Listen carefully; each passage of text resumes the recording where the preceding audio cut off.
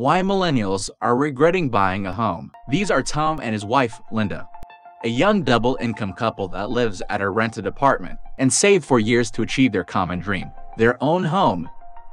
And finally, they saved what they considered to be enough for a down payment. So they started looking for their perfect home. But soon they realized that available homes were few, expensive, and far from their preferred locations. So Tom and Linda made some difficult choices and got a home of their own.